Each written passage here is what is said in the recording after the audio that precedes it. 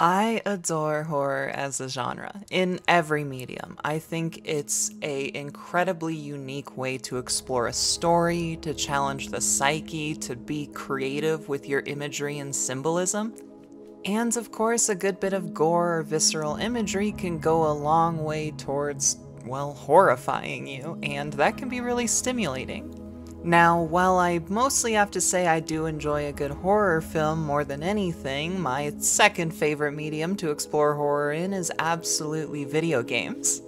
Horror games have been kind of a staple on my stream, well, since I started streaming. We've played Resident Evils, we've played Silent Hills, we've played the Outlast games, and I'm finally starting to take a couple steps into the more indie horror video games that are out there, and of course my chat recommended to me Signalis, and as you can probably guess, it was love at first sight.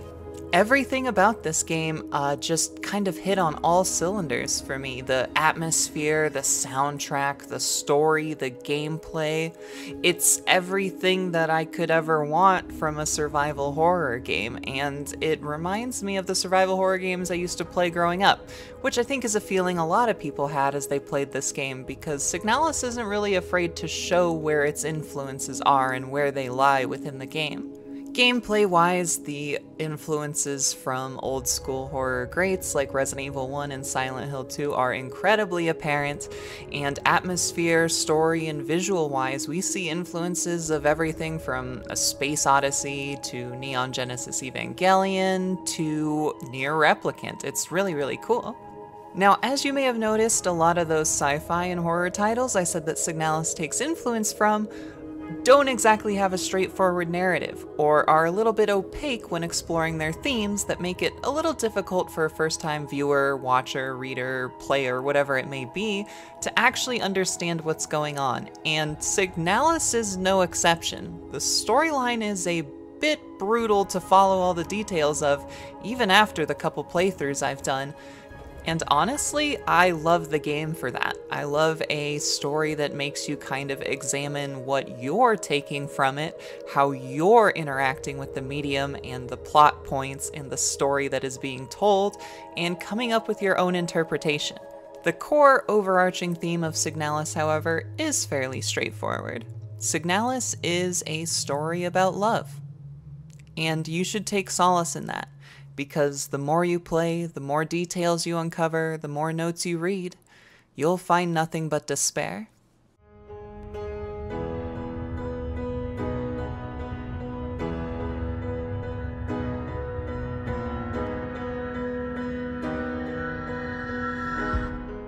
I want to keep this video fairly spoiler-free. Signalis is an amazing experience, and I would hate to ruin that for anybody. Nor, if I'm being totally honest, do I think I'm capable of writing any sort of explained video on what is actually happening in Signalis. I've got my own thoughts and interpretations, and I don't think they're anywhere fleshed out enough that I'd want to share them with the internet. So by all means, after you watch this video, I implore you to play this game. The visual style of Signalis is immediately apparent even from the main menu, with its absolutely gorgeous pixel graphics.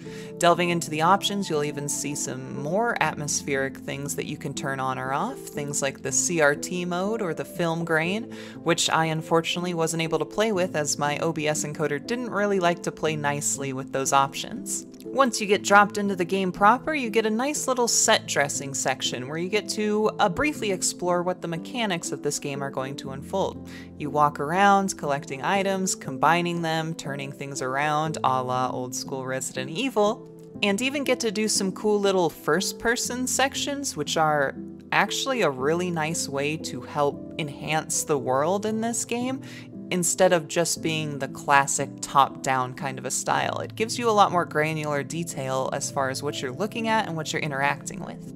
You don't have much to go on story-wise at this point. All you know is that you're kind of bumbling around this broken-down ship, trying to find out clues of who you are, what you're doing, until you eventually stumble across a cryopod, and after solving a little puzzle to open it up, you find out it's empty. At this point, you descend from the ship and go in search of your missing Gestalt partner. Almost immediately, things are a little weird.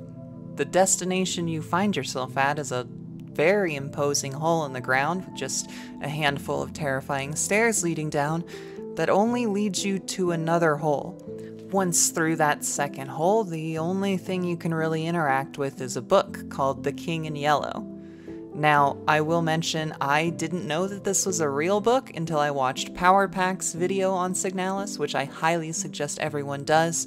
But to sum it up, The King in Yellow is a real book whose themes and stories and the way the book evolves as you continue to read it kind of mirrors the way that Signalis' plot works.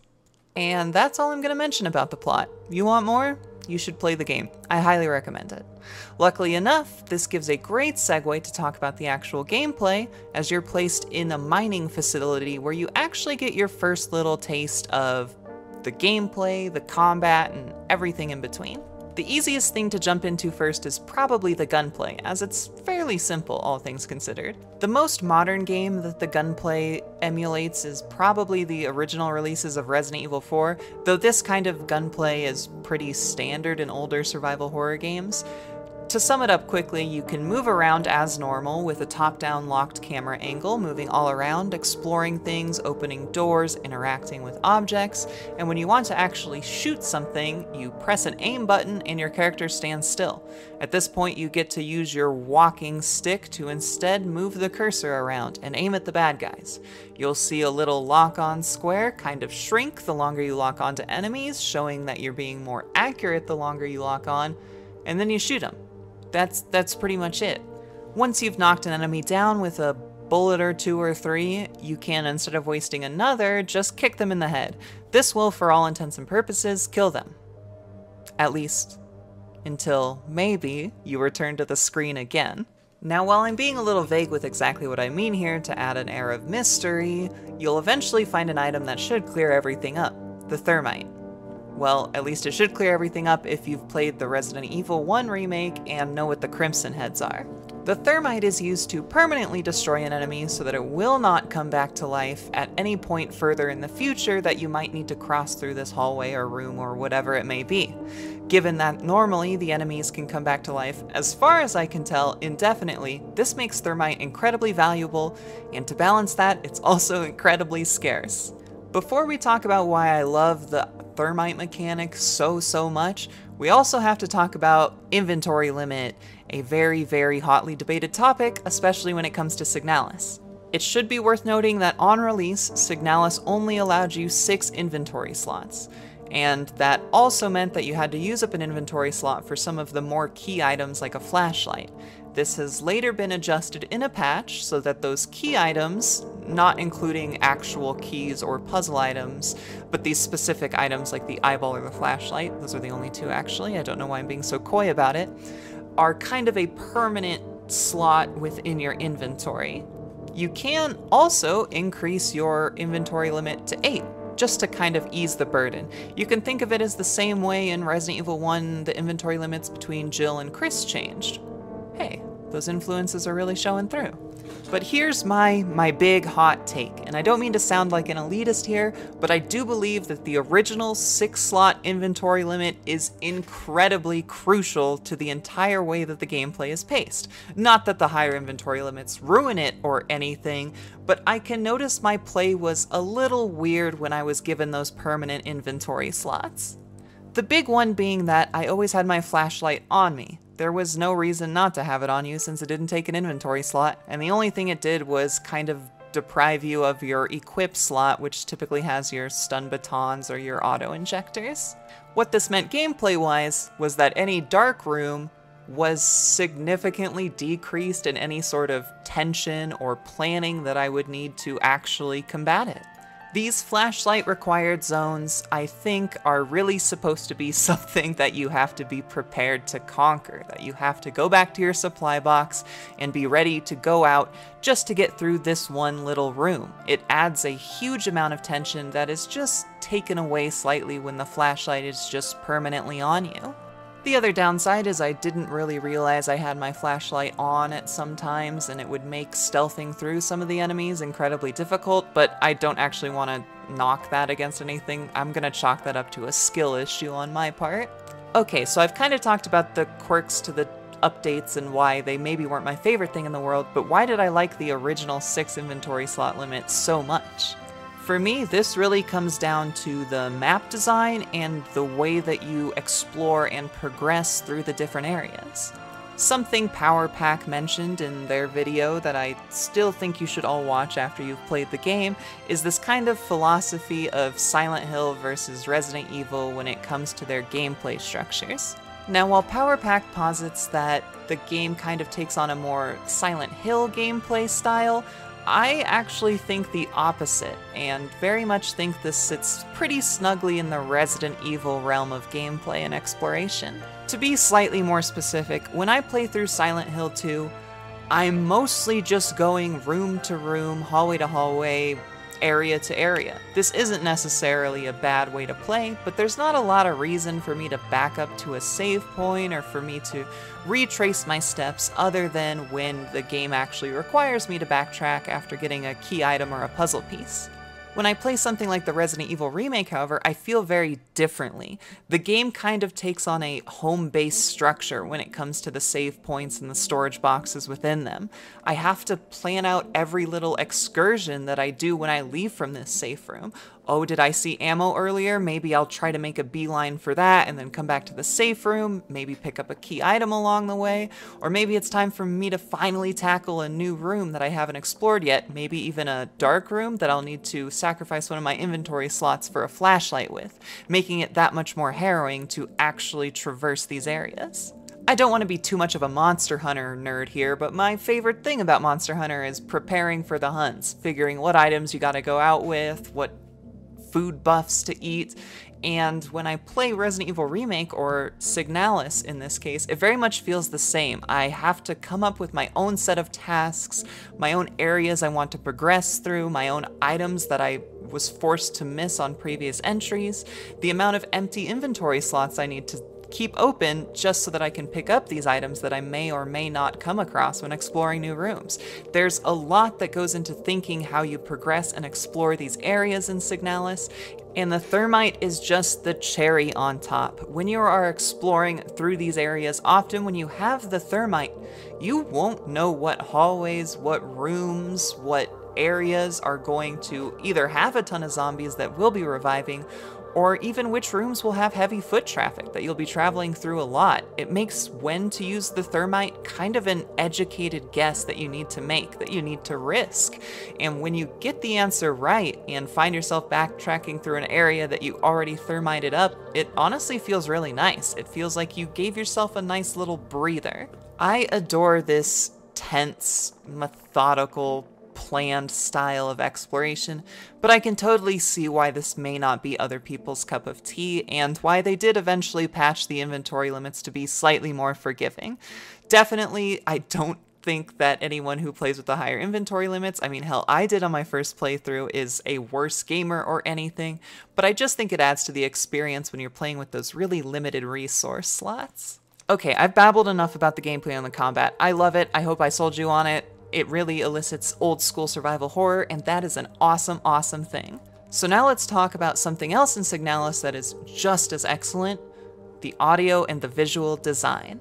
Let's start with audio because I just need to get it out of the way early. It's exceptional. The soundtracks are absolutely stellar. They add just the perfect amount of tension, or during the cutscenes, they add the perfect amount of whatever feeling those cutscenes may or may not want you to elicit. The sound design itself really shines when it comes to kind of the ambient sounds, especially in some of the later sections of the games, or the enemies themselves, whether that be the screams that happen every time you actually aggro an enemy, the mild screen shakes that you'll see, or even some of the later enemies that kind of cause a glitchy audio effect and force you to do things like tune your radio to the right station just to be able to defeat them. Speaking of the radio modular, it's probably one of my favorite things about this game. It doubles both as a puzzle solver and a narrative device, and fits pretty seamlessly within you and your menus and the gameplay itself, allowing you to change the radio station or tune the frequency on the fly as you're traversing the overworld. A lot of the puzzles that use the radio module are incredibly unique and even come with their own kind of wartime, think numbers station kind of a vibe. It's very, very cool. And there's even a bit of a secret if you examine through some of the radio's frequencies in different areas of the game. I won't spoil that, as I actually don't know how to do a lot of that stuff myself, but just know that as you're traversing through the game, you'll occasionally pick up some sounds or some words coming through on your radio when you're not expecting it. And then there's the visual design. Oh my gosh, I love the way this game looks. Its retro sci-fi vibe is so absolutely stellar, coupled with the very glitchy techno moments where your HUD is overcome with a bunch of images and stuff like that. It's all just so good. And it's even narratively sound too. I won't spoil it, but there's a narrative reason why there is a bunch of retro tech in the world. It's really, really cool, and the fact that it all fits thematically is nothing short of stellar. It's a very, very cohesive experience when it comes to the gameplay, the narrative, the sound design, and the visual design. All this to say that this game is really, really stellar, especially for the Studio Rose engine, which, as far as I can tell, is just 2 people. They, of course, had some help with some external composers, but the fact that those composers were able to capture exactly the vibe that this game was going for so well and just add to the experience is absolutely amazing. All this to say, Signalis is one of the best games I've played in recent memory, and probably one of the best old-school survival horror games I've played as well. I think I might actually like it more than the Resident Evil remake, which is saying something, because I absolutely adore that game. Is the game 100% perfect? Well, not really. In my opinion, no game really is. There are a couple things that can be a little frustrating as you're navigating through the world. Some of the visual noise, while incredibly thematic, can also be quite jarring and not super easy on the eyes. And in what can pretty much be considered a staple to the survival horror genre, a lot of the puzzles can be a little contrived, maybe just collectathons of various things, or even have solutions that are borderline nonsensical. But without a doubt, I think this game has reserved its spot in excellent survival horror games. And the fact that the story is so stellar on top of it, a story that makes you want to think, a story that makes you want to figure out the mystery, a story that, in the end, might not even give you all the answers you want and forces you to make your own interpretations, is really, really amazing. Signalis is something special, and I'm very glad that I've played it.